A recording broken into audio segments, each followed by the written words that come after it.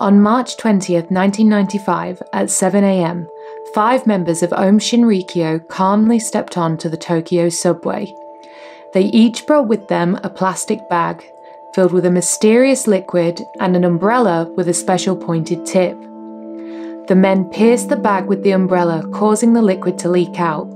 A liquid that, when in contact with oxygen, turns into the deadly nerve gas sarin. It was the deadliest act of domestic terrorism in Japanese history, killing 13 people and injuring thousands more.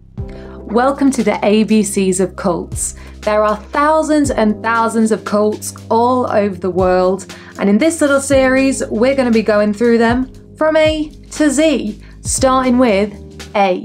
A is for Aum Shinrikyo. It's a name closely associated with one of the deadliest terrorist attacks in human history. But beyond the headlines, who were Aum Shinrikyo and what did they believe in? Aum Shinrikyo was founded by Shoko Asahara in 1984. It was a religious doomsday cult that mixed elements of Hinduism, Buddhism, and Christianity. It started as what appeared to be a harmless new religion, even having its own cutesy anime series.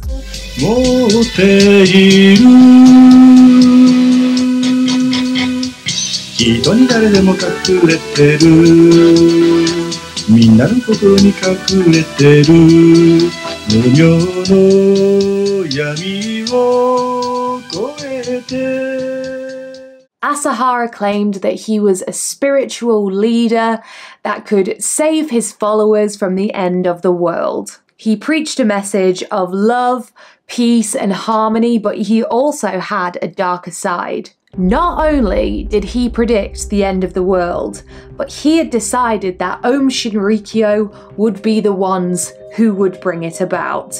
He said that Aum Shinrikyo would be the catalyst for World War III. Shoko Asahara was born as Chizuo Matsumoto. He had infantile glaucoma from birth, which made him lose all sight in his left eye and go partially blind in his right eye at a very young age. He was then enrolled in a school for the blind. Asahara was known to be a bully at the school. He would take advantage of the other kids by beating them and even extorting them for money. He graduated in 1977 and turned to the study of acupuncture and traditional Chinese medicine, which were common careers for the blind in Japan. 4 years later, he would be convicted of practicing pharmacy without a license. He received a hefty fine of 200,000 yen. Asahara's interest in religion reportedly started at this time, and he created his own religious group called Aum Shinrikyo.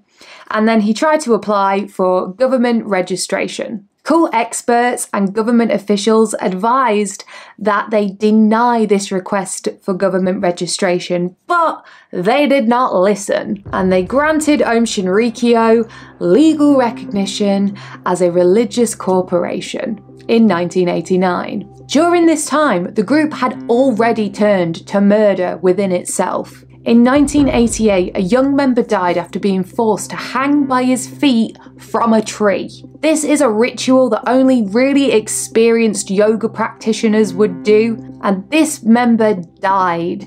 And Shoko told his followers that he needed to drop his body in order to receive true enlightenment. In reality, they wanted to cover up this death so that nothing would get in the way of them receiving their religious recognition. They cremated his body, and one member threatened to go to the police. This member was then strangled and also cremated. And nobody else said anything, and nobody would even know about this until much, much later. Asahara gained credibility by appearing on TV and on magazine covers. He sent pictures of himself apparently levitate into these magazines as proof of his spiritual enlightenment. This levitating, I swear, what? He appeared to be a charismatic, eccentric TV personality. And he had a warm public persona, even taking pictures with the Dalai Lama. But we know now that he's maybe not all he's cracked up to be.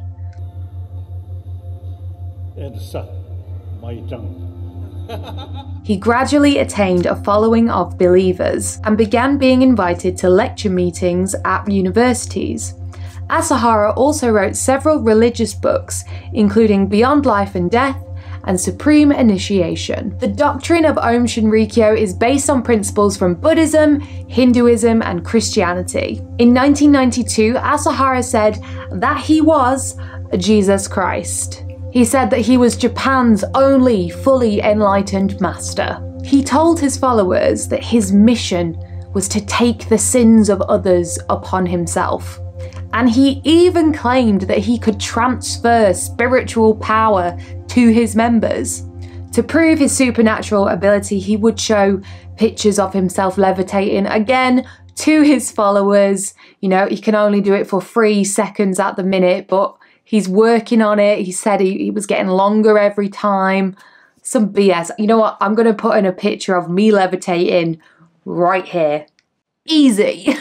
This picture was critiqued by many, but sadly, some people did believe him. He ran well-received yoga classes, and he would preach that a nuclear war was coming, and only the enlightened few would survive. He was fascinated with science fiction and conspiracy theories, but knew little of religious scripture, employing a ghostwriter to help take elements from the Bible and Buddhism to create his very own doctrine. Parents of members that joined this group were concerned, as members were made to cut contact with the outside world and give all of their time to the group. Members would give Shoko $10,000 a month for special access to this crazy headgear that they would put on that would allow Shoko to transfer his brainwaves over to his members.